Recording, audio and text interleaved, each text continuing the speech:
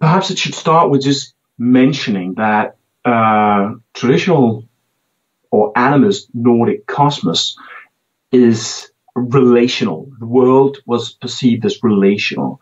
One of the strongest images of the world is the world as a tree, the world tree. So the world is this sort of interconnect. And when you read the descriptions of the tree, then there's different strangely named animals all over the tree, and there are animals moving up and down and different sort of so there's this image of the tree as the what do you say, the relational hub of reality somehow.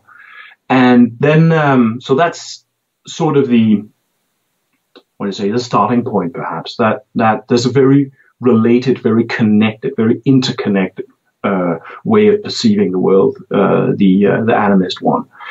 And then in this amazing poem, and it's really an amazing poem, it's really difficult to understand, but one of the most inspiring teachers I've ever had was Professor Jens Vangård, and he bombastically stated that there are those who regard this poem as the finest piece of poetry ever made. Well, of course, people have different meanings about that, but the poem is called the Voluspa, and which means the prophecy of the vulva, meaning a kind of a female shaman or something like that.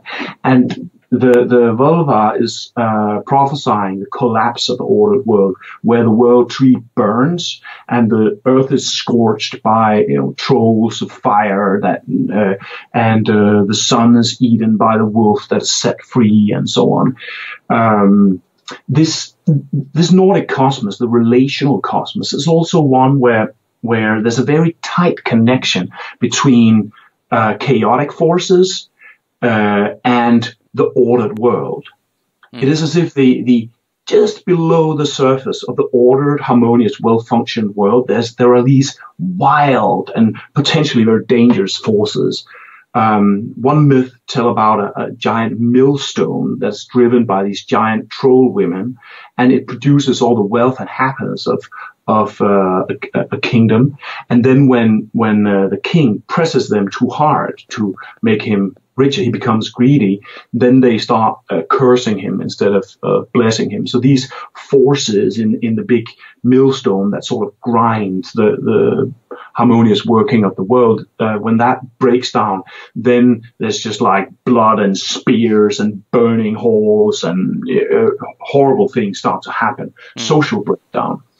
But I got a little bit off track here. The Voluspa, the prophecy of the vulva, is interesting partly because it has emerged at a point of time where there actually were people actually had a really close experience of very radical climate disruption. And this is interesting because I listened on YouTube actually to this American philosopher called Kyle White. He comes from people called Potawatomi, and he talks about how these people, they've experienced climate change because they've been moved into different places, and then they've been sort of so they have actually experienced like really catastrophic things, being moved from my North American geography. Is it like Minnesota-ish? It's a bottom part of the Great Lakes. Okay, yeah. And then they got moved from there and down to Oklahoma, where it's really dry and arid. And these people experienced that as a climate catastrophe. And in a similar way, no, not in a similar way, but in a different way, actually, Northern Europeans had this really radical experiences of climate disruption, which is then communicated or kind of layered in traditional knowledge, or what is perhaps analyzed in traditional knowledge through the Voluspa. And these, in historical terms, the exact or the concrete things that happened was that in the 6th century, there was some volcanic activity that created a global cooling. And this global cooling hit Northern Europe quite hard. So the people must have probably experienced that through a period of years. It basically didn't really become summer. And the archaeologists can see that, and they can see that there's a steep decline in human activity. In some areas, it's like 90% of human activity just disappears. And I mean, if we imagine for a moment the sort of existential reality that must be behind this, it must have been, I mean, atrocious. There must have been probably, like, I don't know, wars and migrations and all kinds of stuff. I think it actually coincides with the migration period. But this is the period that comes immediately before the period where this poem was composed. And we know the poem from, or the prophecy from Iceland. And the Scandinavians who moved to Iceland, they also experienced a radically changed environment because, and they actually experienced the fairly shortly after these sort of medieval Iron Age people came to Iceland, they experienced the most violent volcanic eruption in the history of Iceland, the so-called Eldgjá eruption. So there are these very intense environmental catastrophes that are sort of in the immediate historical context of the emergence of this apocalyptic poem. And of course, it's not only about the memory of these sort of concrete environmental cataclysms. Almost, there are also social things in it, because this period where the poem emerged is sometimes called the Viking Age, and Viking Age itself has been sort of, what do you say, lauded in nationalism and so on, and made into this very iconic thing, and iconic of whiteness and aggression and all these sort of things. But what people normally don't talk about when it comes to the Viking Age is that it, for Scandinavians, not only for the people that Scandinavians landed upon in the Viking Age, but also for Scandinavians themselves, the Viking Age had a pretty kind of hard cocktail of social changes. There was urbanization, there was the first state formation, there was monarchies emerged, and Christianization.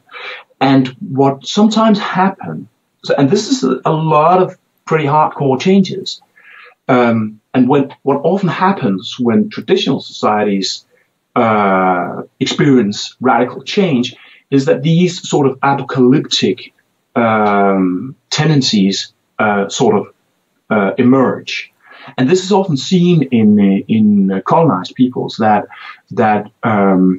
when they're colonized and an exterior force comes and destroys their life world, then these apocalyptic visions sometimes start to emerge.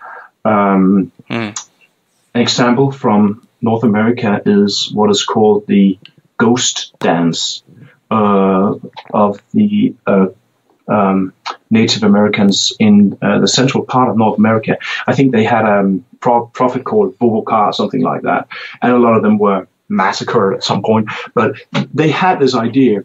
Their world had been destroyed, and so they got together, and I think they had trance dancing, and they were sort of praying for the return of a golden age. And this kind of religiosity, this millenarism, is visible, I think, in the Völuspá. So this prophecy is kind of a prophecy that unites, I think, the sensation that traditional culture has been ruptured or is going through some radical changes, with the experience that in the environment is just going bananas. So and perhaps there's a sense that these two things are linked. We lose rupture, or we lose our relation. We're ruptured from the world somehow, and then it breaks up. As this king who he got greedy, and then he started pressing these, forces of nature too hard, and then they revenge themselves. They grow bad, and they revenge themselves on him. So this kind of, I think this is a piece of traditional knowledge that we could really learn from.